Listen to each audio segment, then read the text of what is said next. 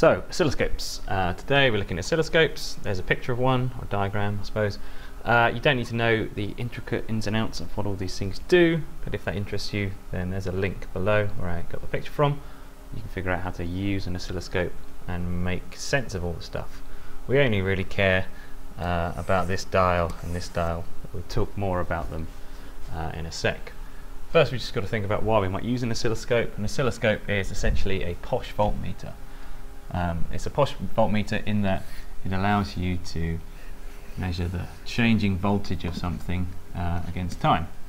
So you see the voltage on the y-axis, time on the x-axis, and actually where we come across these in the GCSE is not in the electricity topic, as you would think. The voltage is actually in the waves topic.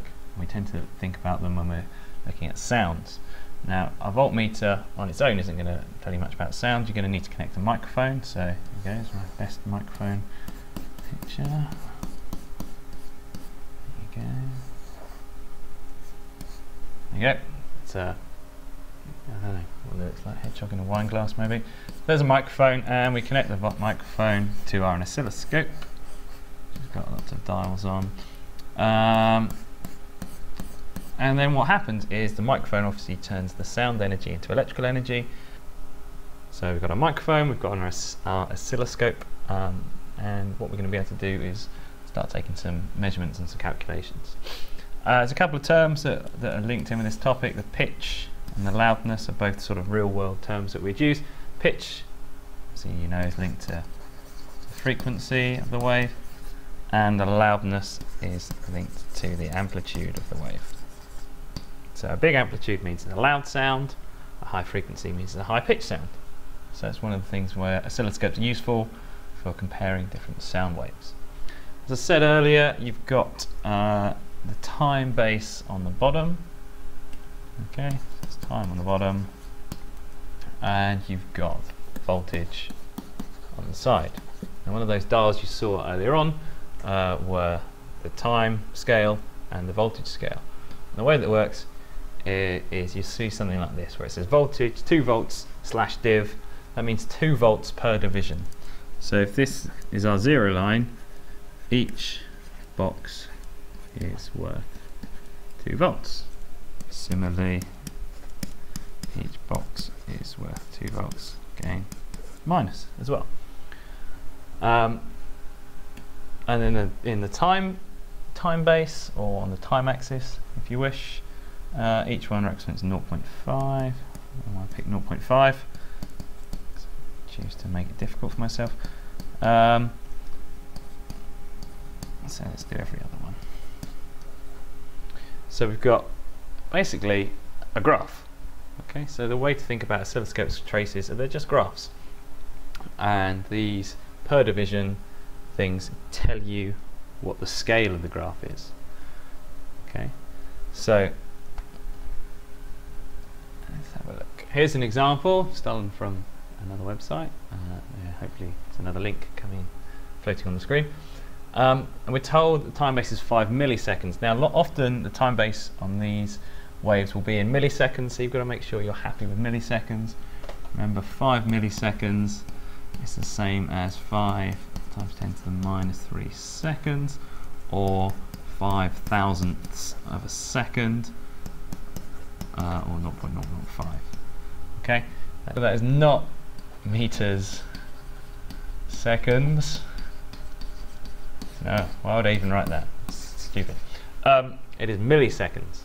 Okay, so often the scale on this is less than a second. So we're told that's our scale. So the first thing that's really easy to do is actually just to write that on there. So we're going to say it's in milliseconds to save faffing around.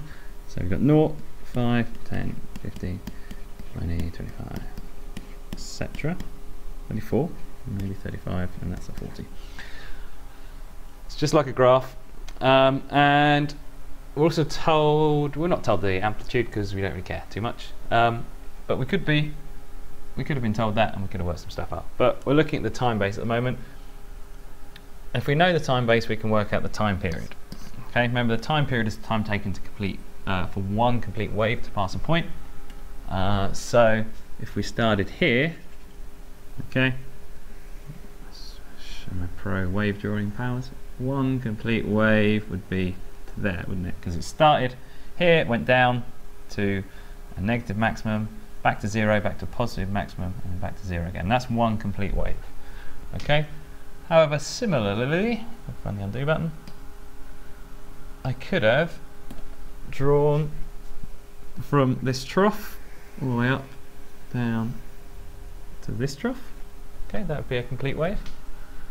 I could have keep working the colours. I tend to start a wave at a 0, go up to a maximum, down to 0, down to a negative maximum, back to 0. So that's a complete wave. Okay, the last one. I've not done this one as well. The last one. Oh wait. The last one. I know I've lost half my scale there. Would be from peak to peak. Get my colours right. That'd be wonderful. So that was a 10 there, wasn't it? So it would be from peak to peak. So it would go from here all the way down, back up to the peak. All of those represent a complete wave. Okay. Note that is not a complete wave. That's half a wave. Okay. So don't get confused. So remember we said time taken is time period is time taken for a complete wave to pass a point. So if we start from 0, does that make sense? Okay, it goes from 0 all the way up to 20 milliseconds. Often though, they'll want you to calculate a frequency. Okay, so you have to use the relationship between time period and frequency, which is good. I had someone say it. Frequency is 1 over time period. Okay, so here that would be 1 divided by 0.02, because that's what 20 milliseconds is, which is 50 hertz. Okay. You can see the time period is the same for the second wave, from 20 milliseconds up to 40 milliseconds. Okay, just be careful that you pick a whole wave. So before we do any more calculations, again, some acquired pictures there. There's a link if you want to go have a look. Pause now, well, after I've asked you these questions, but have a think. Which wave has the highest pitch, which is the loudest, which is the highest frequency, which is the lowest frequency, and which waves have the same volume? Okay, so first one, which is the highest pitch? Pitch is linked to frequency, so we can actually answer 1 and 3 at the same time. Which is the highest frequency? Might be an easy one for you to think about. High frequency means you get a lot of waves per second, short time period, so those are both going to be 5. Loudness, we said, was linked to amplitude, and 4's obviously got the biggest amplitude. Okay, it's twice as big as the next biggest one. Lowest frequency, we're looking at which is the longest, which wave takes the longest time to pass. If you look at number 1, it's about 3 squares between this point and this point. Whereas the next, these ones are 2, this one is about 1. So clearly there's the lowest frequency. We could also said the greatest time period, which have the same volume. We said volume linked to amplitude, so that's going to be 1 and 2. Okay. So we might not need to just be sort of describing it, we might need to actually do some calculations. So for each of these you can work out the amplitude in volts, you can work out the time period, and watch out for milliseconds, and the frequency, the Q, honest. Okay, so think about, it's got to be one complete wave. Okay, think about the fact that we start from a central 0 line. Okay, and have a pause and have a go at working out each of those things. Try not to just skip ahead. I know what you're thinking. Okay, so hopefully you didn't just skip ahead. So the amplitude of this one is 5. Okay, because that's 0 line, and that's +5, and that's -5. So the amplitude there is 5 volts. Time period is 300. So from this point here to this point here, it's well, you've got 2 whole boxes and 2 half boxes, so that's 3 whole boxes, each box worth 100 milliseconds, so you get 300 milliseconds, which is 0.3 seconds.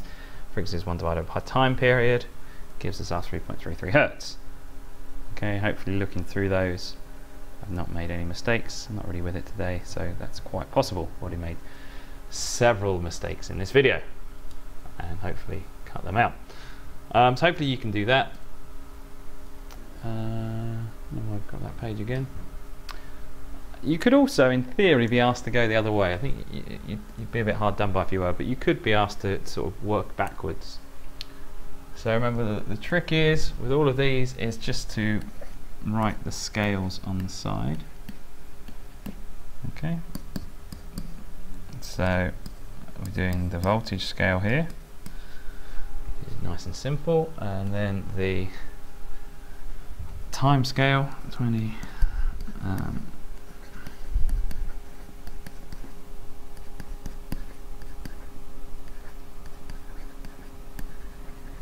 Okay, we should change that thickness of that pen. So we're told it's 1 div per. So we've used the scales and worked that out. So the amplitude is 3 volts. So we know it's not going to go above this point here, and we know it's not going to go below this point here because that's the amplitude of 3 volts. We're told the frequency is 6.25 hertz. Okay, so first thing we need to say is frequency is 1 over time period. More useful would be say time period is 1 over frequency. So we do 1 divided by 6.25, which hopefully equals 0.16 seconds. Just trying to find a calculator to check that. 6.25 rather. 0.16. Which still isn't super helpful because that's in seconds. We need it in milliseconds. So 0.16 seconds is 160 milliseconds. If you're not comfortable with prefix calculations, then I'll probably do another video for that at some point. So we're told that that's the time period. So that's the time for a complete wave. So that's 160 seconds. Okay, so that's a complete wave. If we started here, would end there. We know it's symmetrical, so it's going to hit the middle point there. And we know it's going to peak at 3 volts, and then we know it's going to trough at -3 volts, and then it's just a case of joining the dots ish. Okay, and then you'd obviously repeat it.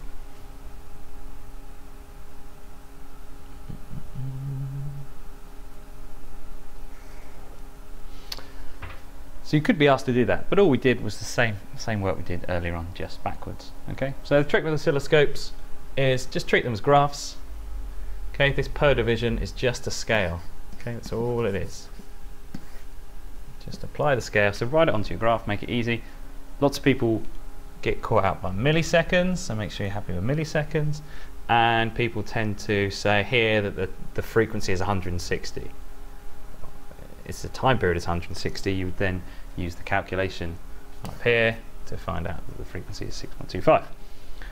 The very last thing you might be asked to do on this sort of question would be, you might be told that the speed is something, let's say 330, and one of them earlier was 5 hertz. So you'd say V equals F lambda, and then you'd say V over F equals lambda, gives us 330 over 5, so 66 meters. So you might be asked to just do some work there. Okay, hopefully that's helped with oscilloscopes. Any questions? Stick them in the comments.